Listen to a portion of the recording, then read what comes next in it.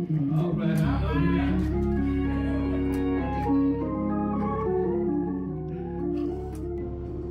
Welcome to the Mount Sinai Missionary Baptist Church of Memphis Incorporated YouTube channel, and thank you so much for joining us today. Let us pray. Our Heavenly Father, help us not to do anything so egregious to give you a reason to come down to correct us. In Jesus' blessed name we pray. Amen. Our text for today is found in the book of Genesis chapter 11, verses 1 through 9. That's Genesis chapter 11, verses 1 through 9, and I'm reading from the English Standard Version. It reads, "Now the whole earth had one language and the same words. And as the people migrated from the east, they found a plain in the land of Shinar and settled there. And they said one to another, 'Come, let us make bricks and burn them thoroughly.' And they had bricks for stone and bitumen for mortar.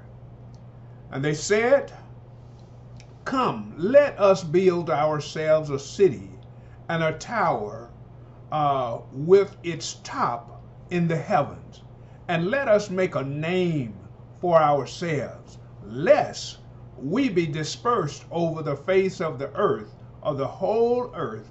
And the Lord came down to see the city and the tower which the children of man had built. And the Lord said, 'Behold, they are one people, and they have all one language. And this is only the beginning of what they will do. And nothing that they propose to do will now be impossible for them. Come, let us go down and there confuse their language, so that they may not understand one another's speech.' So the Lord dispersed them from there over the face of all of the earth, and they left the building of the city. Therefore its name was called Babel, because there the Lord confused the language of all the earth. And from there the Lord dispersed them over the face of all the earth." That's the word of God. Today I want to talk about don't make me come down there. Most likely, almost every child has heard in some form or another with dread a parent saying to them, "Don't make me come down there," or "Don't make me come in there." In other words, the child was disruptive or keeping up such a ruckus that they might tear up something, and the parent would warn them. In this case, God had already warned mankind, and now he prepares to go down or come down to the earth. It appears that mankind had reached that point with God, and God decided to reveal to mankind what was going on. Remember now that God is omniscient. He's omnipotent. He's omnipresent. And he knows what is taking place in all of the earth. Not only that, he knows our thoughts afar off. And so now, let's enter into a study of God's response to mankind's actions. And remember, our overall series that we're working with is God wants to be with us. God wants to be with us. And today we look at it from the standpoint of, don't make me come down there. The historian Charles Baird wrote, "Whom the gods would destroy, they first make drunk with power." Whom the gods, that's not the true and living God, but the small gods, the little gods that we choose over the true and living God. He says, "To whom the gods would destroy, they first make drunk with power." from Babel to Belshazzar in Daniel chapter 5, and then from Herod to Hitler, and from the former President Trump, God had demonstrated repeatedly that it doesn't pay to rebel against his will. Pride, according to Proverbs chapter 16, verse 18, goes before destruction, and a haughty spirit before a fall. And Jesus himself in Matthew chapter 23, verse 12, warned that those who exalt themselves will be abased. God in heaven is never perplexed or paralyzed by what people do on earth. And we get all upset a lot of times with what people do. But God is never upset. He's never perplexed. He's never paralyzed by what's going on down here. Babel's arrogance in their statement, "Let us go up," was answered by heaven's calm, "Let us go down." He who sits in the heavens shall laugh. The Lord shall hold them in contempt. Of course, God doesn't have to investigate to know what's going on in his universe. He laughs, and the language is used only to dramatize God's intervention, not the lack of his wisdom or knowledge of what's going on. As with Adam and Eve in the garden, God's judgment at Babel not only dealt with the immediate sin, but also helps to prevent future problems. The unity of mankind would only give people a false sense of power that would lead them into even greater rebellion against God. By confusing their language and scattering them over all the earth, God graciously spared their lives and gave them opportunity to return to him. He could have destroyed the builders, their city, and their tower, but he chose to let them live. So often, what we do would be more than enough for God to just destroy us, but he chooses to let us live. The word Babel sounds like the Hebrew word Babel, which means confusion. Because of God's judgment, the gates of the God became the door to confusion. Instead of making a name for themselves, God gave the project a new name. In his church, God is not the author of confusion, according to 1 Corinthians chapter 14, verse 33.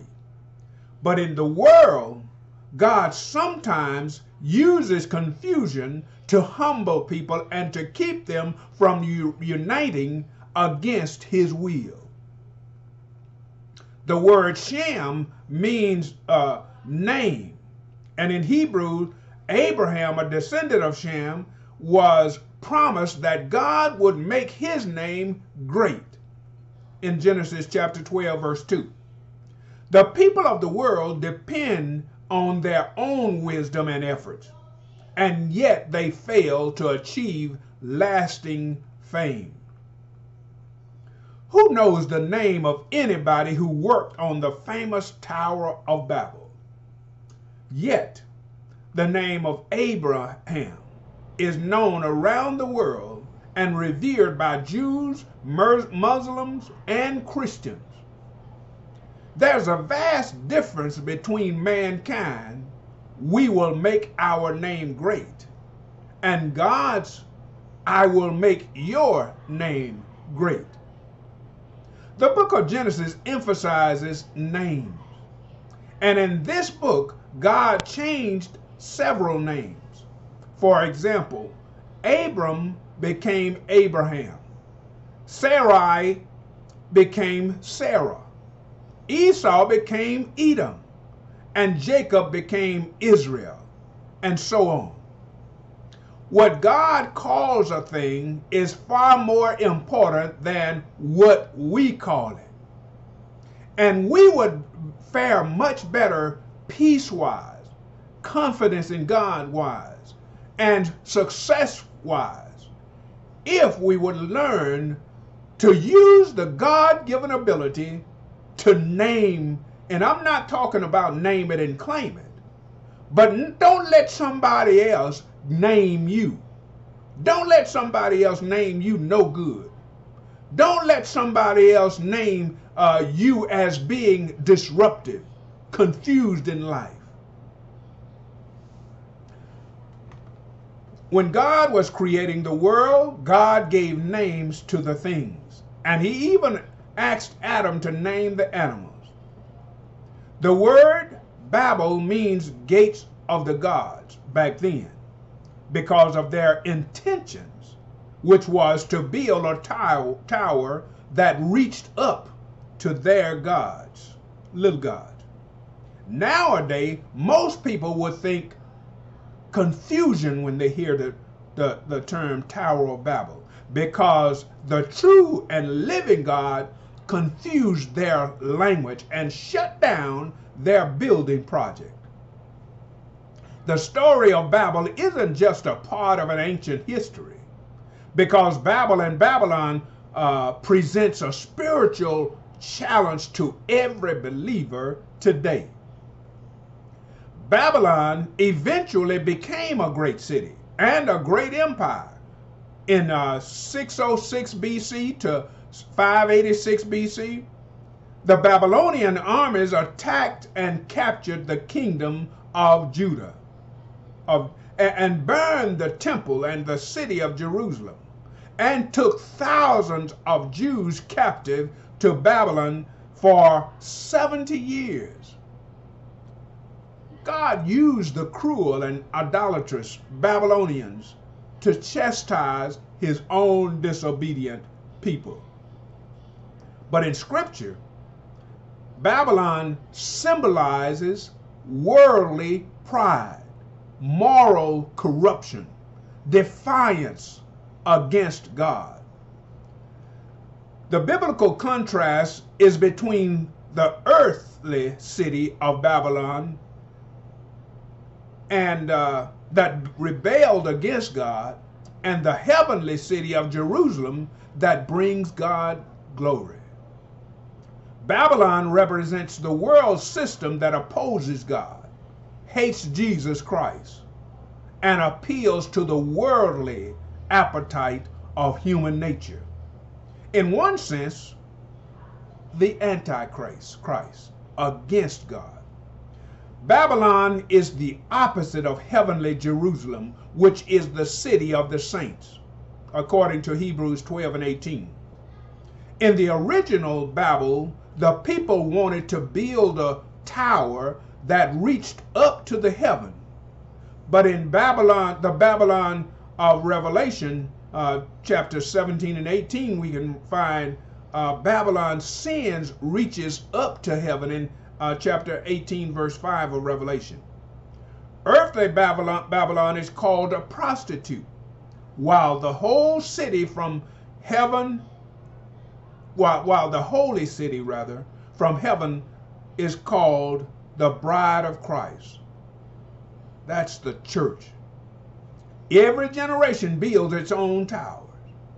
Whether these are actual skyscrapers, like the Sears Tower in Chicago, or the Tribune Tower in Chicago, the Eiffel Tower in Paris, the Trump Tower in New York City, or even mega corporations that circle the globe, or mega churches which multiply with multiple campuses.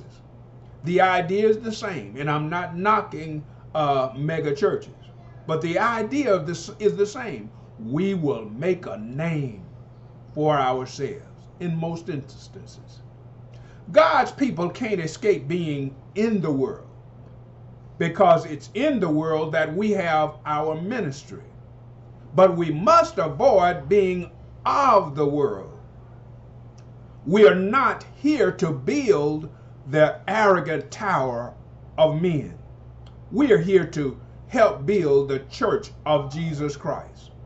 What humanity can't achieve by means of its proud towers, Jesus Christ has achieved by dying on a humiliating cross. All who trust Jesus Christ are one in him and will share heavens together, regardless of races, nations, or languages, or tribes.